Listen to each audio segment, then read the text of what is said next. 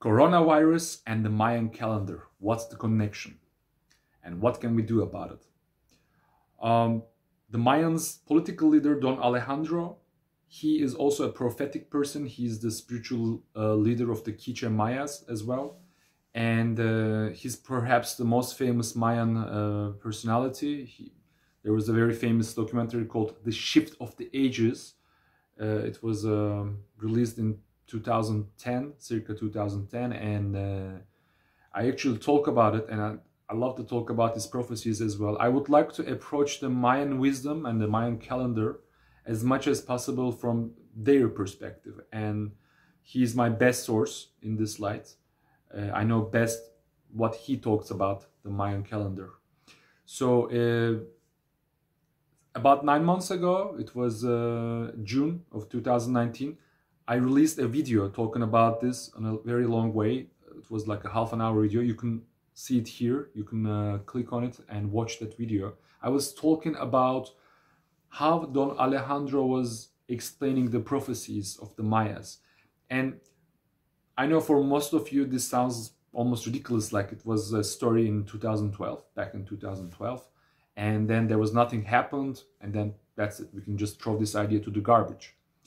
But Don Alejandro was, even in 2000s, like in 2008, 2009, he was saying that this long count calendar, which is supposed to end in 2012, December 21st, is something that is lost to us. We don't know if this is correct date or not. This is actually a date that is given to them by the archaeologists. It's not coming from the Mayas themselves. The archaeologists look at analyze the archaeological findings, and then they conclude that this should be the end date. So he says that we are not sure if this is 2012, but it's not so far as well, because we are living in the age of contamination. Everything is getting contaminated. Our world is getting polluted.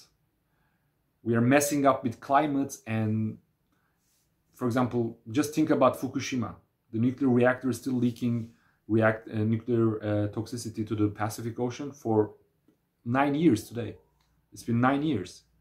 And this is just one thing. And also our personal relationships, our social life has been contaminated. So Mother Earth, the planet Earth, is suffering big time. Therefore, there needs to be a kind of purification. Every big contamination is followed by big purification. So this time for big purification is coming up. We are not sure if it's 2012. It can be that it's 2015 or 2020 or maybe another day. But he clearly mentioned that it could be 2015, it could be 2020 or another day. So maybe we are already going into this stage. So when I think about what's happening today, first of all, we are raising our consciousness. This is also what he was saying. We have to go through a purification, which will help us to raise our consciousness, and we will wake up. We will remember where we are coming from, and we will realize that we are all one. As humanity, we are all connected.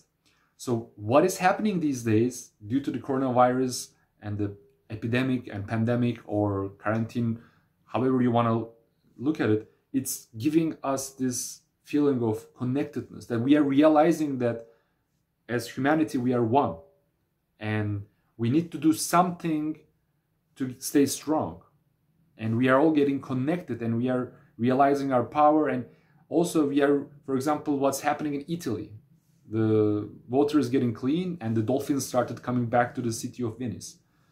This is just one example of how much we have been contaminated the planet, and how easy it can be reverted if we just change our lifestyle. And we are forced to do that by this virus. So it's kind of funny if you think about how everything is connected. The virus is, we don't know where it's coming from. There are conspiracy theories, and I don't want to go there. But as an end result, what is happening in reality is that we are stopping our daily activities, and it's time to reflect on what we have been doing. Maybe this virus is a result of contamination as well. So, and all the global warming activists, they talk about overactivity of the industries and travel and all this air companies. Now the flight companies, the air companies are getting big troubles because everybody stopped traveling. So, and the whole economy, the whole market is about to stop. People are feared, and I have a similar fear. I also think that we can have a huge financial crisis, and this is not good for many things, for many reasons, but it's maybe necessary, very necessary for the planet to recover. So this is kind of an interesting time, really. It's very difficult to understand and interpret what's really going on. Some people say, oh, it's the agenda of the dark forces and they want to change the whole humanity, implement chips in our bodies. Maybe they are right. And some people are saying that, look, especially people who are non-conformists, who are like, oh, the global warming, we are messing up with the planet. This is good that we stop, and we realize that we have to stop. It's kind of a defense mechanism of the planet. Whatever perspective you're having, I would encourage you to stay in your center, be in your center, and look at things from the spiritual perspective. Like, try to open your heart and see the unity. Like, we are all one. We are not just one as nations. We are one, rich and poor, black and white, different races, male and female, different nationalities all around the world. And we are one with the planet itself as well. And our activities and the activities of the earth are connected very deeply. I mean, if you look at it from a very far perspective, like the whole world is just one, right? This blue ball, like we just see oceans and sky and land and all of us living on it. We are not separate. We are kind of living in an illusion by the financial industries and capitalistic economy that the market is determining everything. The trade and business. We are super powerful. We think we're arrogantly thinking that we can do whatever we want. It's all about mechanics of economy and mathematics and finance and things like that. But there are many things that we cannot calculate. And looking at from the Mayan perspective, it all makes sense to me, because he was saying that 2012 is maybe not this end date. We're going to have the shift of the ages. We're going to shift our consciousness. We're going to raise our consciousness and become more aware. Everybody's becoming more aware these days, right? Like, everybody's doing Facebook Live and Instagram Live, and we are sharing our wisdom. We are getting connected to each other. Even though we cannot socially connect very much, we have the internet, and we all have these tools, and it's very easy to just connect. Like, I'm just making this video. It took me just 1 minute to set up everything, and I can talk to you. And the contamination is there. It's obvious that if we continue like this, we're going to mess up everything. Like, nobody's thinking about Fukushima.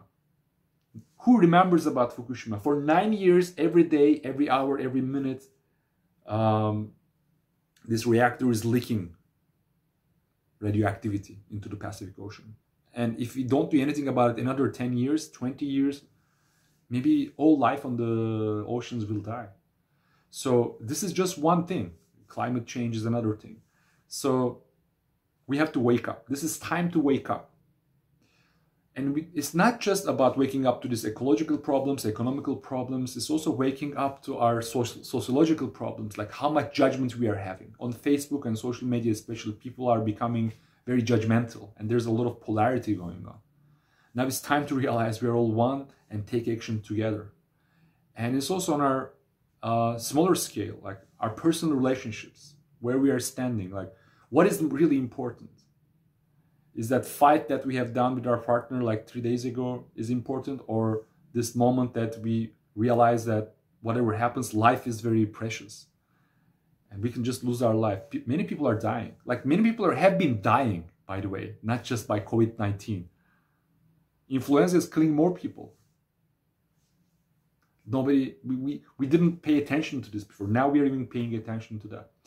So this is also a little bit difficult time, because we are kind of forced to stay disconnected physically, and maybe we cannot have so much physical contact and intimacy with our loved ones. We cannot hug, we cannot kiss, we cannot socialize a lot. and we are kind of having an introvert life, a forced introvert life. And I like to spend a lot of time at home, actually. And there are many things I love to do alone. Actually, I was waiting for this. Like, I have books to read, the detoxes to make, and projects to realize, and now I have time for all of that.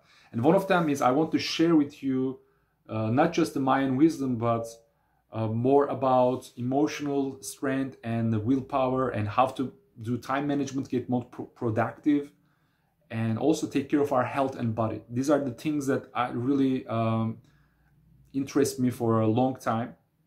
For example, my immune system had been very weak, very, very weak since I was a child. I was getting sick really bad every winter, and the doctors would give me antibiotics every winter, and I would eat them and I think this really messed up my whole body. Can you imagine, like 18 years? Until 18 years old, every winter I was eating antibiotics. And when I was 18, I had a kind of awakening, and with like becoming mature, becoming adult, it was one of my first decisions. Like, I will stop using antibiotics. Whatever happens, I will go through the sickness without them. And since that day, my body, my health changed quite a lot. I stopped getting sick. Like, next winter, I didn't get sick. And I almost never got sick again. And I never used antibiotics again since I'm 18 years old. And when I was 28 and 30, in those years, I was going deeper into yoga. And all these symptoms came back. It's like a homeopathic process that I've been through. And all these suppressed things from my childhood, they started coming up in the middle of a hot Thailand summer. And I was surprised because there's no cold to trigger these things. And I was very lucky. I had a guide who was a medical doctor, who was a homeopath. She was saying that this is just a purification. And I learned quite a lot since that day. And I want to share with you. Like, there are many things, hacks or tricks we can apply to strengthen our immune system. I want to keep doing these videos. I want to keep sharing this wisdom with you. Also about being be productive, and how to stay strong emotionally. One of the things is our society is, our culture is, our lifestyle is kind of pushing us to have high expectations about everything, and this makes us very happy. Like, we need to be happy all the time. We need to be stimulated all the time. We need to watch some movie, some TV series, or do some interesting thing and really stimulate ourselves all the time. We are kind of addicted to distraction, as Robin Sharma says, that is one of my coaches and authors. And it's also time that when we are at home, we have to be really careful not to overconsume these media, and instead we can be very creative, we can be very productive. It's time to read books. Like, if you have a list of books to read, which I have, it's time to finish those books. And actually we can, even now we have technology, we have an amazing app called Audible, and I really love it. Minimum half an hour every day I listen to audiobooks, really good quality audiobooks, and I can even recommend you some of them under this video in the comments. You can see them. Writing is very important. Writing is, you don't have to be a writer, you don't have to write a book. Writing journal is a very super efficient way to handle with difficult emotions, difficulties in life. I shared a video a couple of weeks ago about how difficult my life is and how I overcome about them, and you can also listen to it here. Writing a journal helped me tremendously, and I changed habits. Habit installation is super important. Like, I recently heard in a podcast that our success is not about doing something like once or twice. It's about our habits. Our daily habits bring the benefits and bring the results. So we can, we have the time now. Like, if you have been working 9 to 5, now you're working at home, you can change a lot of things. Like, I've been working at home for almost all my life. So, and this kind of helped me to realize this habit installation protocols. Like, if I'm alone, if everything is going okay, I have morning routines and other routines during the day. I have like weekly detox or monthly detox or seasonally detoxes that I'm doing. Detox is very important too. It's time to do a lot of detox. Like, we're not just talking about purification of the Mother Earth and the ecology, but our body is very important as well. Of course, it changes our consciousness, it changes our mind, our emotions. If our body is toxic, if it's full with our internal organs are full with toxicity, it's very difficult to think positive and take action and do something. Like today I've started my really major detox, my most efficient, hardest at the same time detox. I want to talk about it as well, but before coming into that, there are many different beginner level, intermediate level, much easier detoxes that you can apply. These also help you strengthen your immune system. Like if you're full with toxins, your immune system will also have a lot of difficulty to stay strong. So yeah, stay strong is also like it's the key word for me. This is the real message for me to share with you. Stay strong. It will pass. Like as Buddha said once, that there's nothing that doesn't change. Everything is changing. So that this will pass, and we will come together, and these quarantines will end, and the coronavirus will become a more mediocre virus, and it will still be killing people, but not as in an epidemic level, in a pandemic level. It's going to be like influenza. Influenza is very fatal as well, and all these problems that psychologically challenging us, they will all change. And now it's time to get strong. Like this is the thing I was trying to tell you in a minute before. Like the culture is putting in a psychological state of mind that we always have to be happy. We always have to stimulate ourselves, and things go wrong, we become very weak, and we collapse. And the last 2 years of my life have been very difficult, and I learned quite a lot of things, how to stay strong. Whatever happens, like if nobody's dying here, you can still survive. If it doesn't kill you, it will make you stronger. So if you want to listen more about what I will share about emotional strength, physical detox, and strengthening immune system and all that, please subscribe to my channel, because when you subscribe, I know that you want to listen to me, you are interested in my content, and I will keep creating this content. And if you're interested as well, I'm just creating a Patreon account, and you can donate for me to keep going in this direction as well. So I love you. Take good care. Wash your hands. Stay away from people. Help the doctors. Help the medical community. And don't forget, this will pass. I wish you a great day.